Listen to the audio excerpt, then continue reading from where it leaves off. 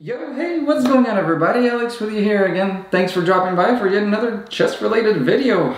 For any newcomers, welcome to my channel. For any people that have been following my videos for a while, you probably know that I give a tremendous amount of preference to playing on a physical chessboard when it comes to playing chess, such as the chess-up board that you see here.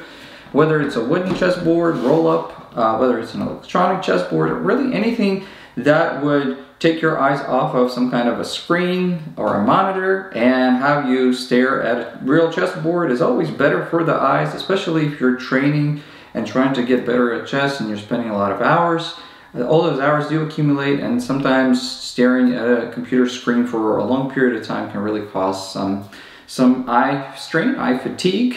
I've covered a bunch of different boards, from the Chestnut, Chess Up, Square Off, all of them provide all those different things for anybody that's looking to up their game. But in this video, we're going to be kind of doing things a little bit differently today, because from time to time, I still find myself playing chess on my computer or on my phone.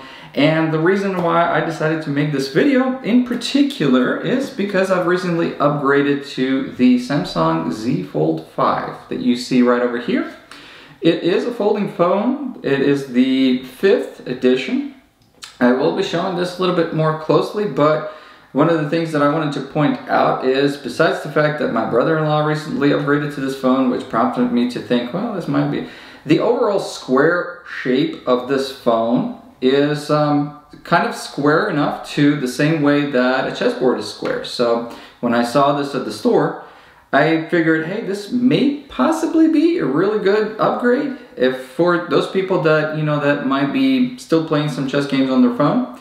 Because let's face it, there are times that you might be waiting for something. You might be waiting for work to start. You might be waiting on your break at work. You might be waiting for your food to arrive, or whatever have you. There's so many. You might be on the metro. You might be in the taxi. You might just be waiting. And instead of scrolling through Facebook, Twitter, or whatever other social media platform, you know, you have a tendency to scroll through, why not, you know, fit in a couple of chess games in there? And my first, well, not my first phone, but one of the phones that I used to play chess on a lot was this iPhone 6s that I inherited from my wife when she upgraded to the iPhone XS, I think. And it was a great phone, although the screen is a little bit small, as you guys can see right over here. At some point we went to a theme park and I dropped this phone in the water, and then it wasn't water resistant, so it kind of died on me. And although the phone inside turns on, the screen's completely black, and that was the time that I decided it was time for me to upgrade to a newer phone, and I did. At the time I upgraded to the phone that you guys have seen me actually use a lot, is this Samsung Galaxy S10. Which I did find to be quite a nice phone. The screen is going to be a little bit bigger, as you guys can see over here, both width-wise and length-wise. And I did find this phone to be really quite nice for playing chess. The only part that I didn't really like, and I'm going to show you guys here up close, okay? In fact, I think you guys are probably kind of tired of watching my face, so I'm just going to go ahead and flip the camera on to the table, because I got a lot of cool stuff to show you guys. So I would say if you're looking for an online capable physical chessboard, something like this or a little bit smaller like the Chestnut would probably be the limit of how small I would want my physical chessboard to be. So we're going to go ahead and put this out of the way, and I'm going to show you some of the other ways that I play chess as far as digitally. My MacBook Pro 15-inch that I've had since 2015, I believe, it does have a screen that's reasonably large to play your games. It's not terribly large, but it is large enough for me to play comfortably. That is one of the ways that I used to play a lot of my games, because screen size does really matter when it comes to playing chess. Some people might not agree with me, but if you're going to be playing chess on a smaller screen, for example, this is the iPhone XS that my wife used to have. It's still reasonable, and you can still play your chess games, but it does get a little bit smaller, and for some reason when you're sort of analyzing the position, it seems like it's the bigger the screen, the easier it is to analyze the position, at least for me. Alright, so right over here, this is a 32-inch BenQ monitor that I specifically was looking for something that has eye care technology. It's got this low flicker, all kinds of different things that BenQs don't really sell in places like Best Buy. And most of the time you don't hear of the company BenQ because they mostly make their monitors for people that work at a place that they have to like watch the screen for a long period of time. And this is specifically designed to be for your eyes. So I do play some of my chess games on a screen that's this big. As you can see, compared to my MacBook Pro, the 32-inch gives a substantially larger board. In fact, if we take this board and compare it to the size for the ChessUp, we can see that it's even bigger than the ChessUp board. See, it's larger squares, and I don't know if you guys can kind of tell the difference, if whether or not just by looking at the screen here, you may kind of feel like you get a lot more square size here, and it's a lot easier for you to really kind of be able to analyze the position, I feel like, than on a smaller screen. Some people might disagree with me. Some people might say, you know, playing a chess game is playing a chess game. Screen size doesn't really matter a whole lot. So I primarily use this when I'm at home, and I actually will play in a semi-dim room. A lot of times I'll play in the evening, so I actually put it to this, which to you guys it might seem like a little too dark, but in a dark room, that's the setting that I have it on, so that way you don't like... I don't like to see screens that are way too bright.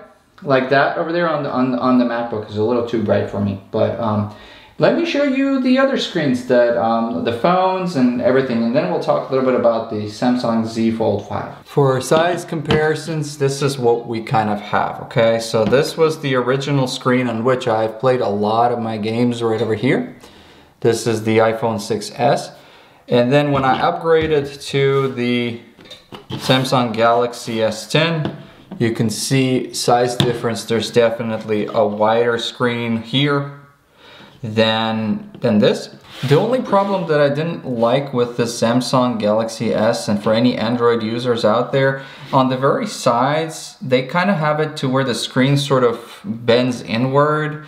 Right over here, it's got this sort of bevel, and when you're playing chess games, a lot of times they, depending on where you play, chess.com or Lichess, they set the board right up to the very corners, and then it's not that it's difficult for you to push these here, but right at the very edge, when I got this phone initially, I kind of just didn't like that the board sort of bended inwards like this.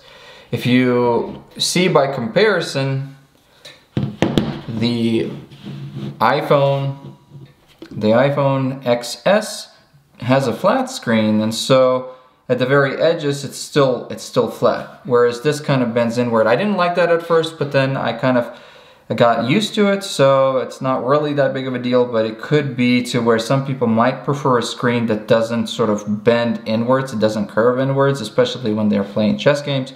But either way, here's the iPhone XS, and next to the Samsung Galaxy S10, you can see the screen size is about the same, plus minus. This might be a little bit longer, but it's the width really that matters for these chessboards and stuff, because the chessboard can only be as big as the width of your phone. That is part of the reason why I decided that it might be time to consider upgrading, which I did just recently, to the Samsung Z Fold 5 that you see right over here.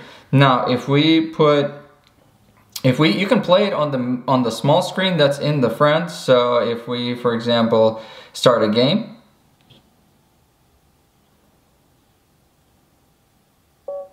you still get a screen and you're able to play on this screen here, but it is a little bit smaller. Once again, it's because of the width of the screen here, okay? And this would probably not be the way that you want to play the chess game. If you're getting this phone, you're probably gonna go ahead and play it this way, because this way is gonna be a lot bigger, as you guys can see right over here. Substantially bigger with than this board or this board. And for anybody that's wanting to get, you know, higher higher brightness. You can get it as bright really as you want, but once again, like I said, because of when you unfold it, it's got this sort of a square size here. The board is significantly bigger than any of the other phones that you can pretty much achieve this with. I'm not really going to be playing, but I just wanted to show you the dimensions. It's simply because the phone is so much wider that we can have a board this big. Now, some people might say, well, and this is one of the things that I kind of had my reservations about, is there is sort of this little bit of, there's sort of this little tiny kind of depression. It's almost, you can't really perceive it as much when you look at the screen, but it is there. That's part of the folding mechanism. And I kind of thought for a second that, like, okay, so you have this fold, how does it work as far as, you know, is there the same touch sensitivity on this particular, like, on this part when it comes to playing chess? Because you want every part of the screen to be the same sensitivity with regards to touch. You don't want it to be where you're moving a piece across and all of a sudden you lose that sensitivity when you're, you know, when you're playing your game or something. That would be very frustrating. And when I asked the person at Best Buy, he didn't really know. He said it seems to be fine and, you know, not really a problem. However, as you can see here, playing on this board really, and I've played on it definitely quite a few games already, and I feel like overall the experience when it comes to playing games is very nice, swift. I don't see any issues or problems with regards to how the chess pieces perform, how the screen performs, and how overall how fast things are. So you can tell there's no real issues with regards to the center of the screen. We're just gonna go ahead and yeah, so it's a nice screen overall. Now there are other screens. For example, this is the iPad mini, and the iPad mini here right next to this. Sorry that it's not really as bright as the other one, but the iPad mini provides us with a space that's reasonably similar to what you can achieve with. But then again, if you're wanting to have an iPad mini, certainly you can play with the iPad mini when you're at home, when you have Wi-Fi in places that, you know, you might be able to carry this easily. But we have to say that the best device for playing chess is the one that you have with you. You know, as with anything else, the best camera is the one that you have with you.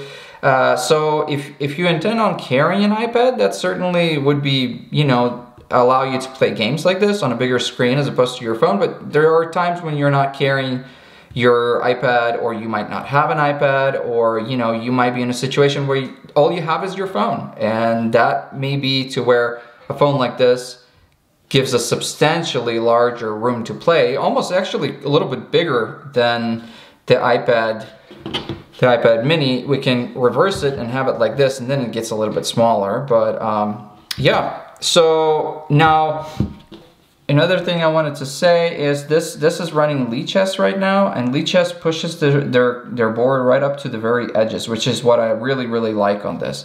If we go to chess.com and we play puzzles or even play a regular game, it somehow pushes the screen inwards, and even when you play a game against other people, it will it'll still kind of keep the board about this much, which is the reason why I actually enjoy playing on Lichess on this phone, just because you get substantially bigger board than chess.com, as you can see right over here. But still, with chess.com, if we compare chess.com here, it'll push the screen out.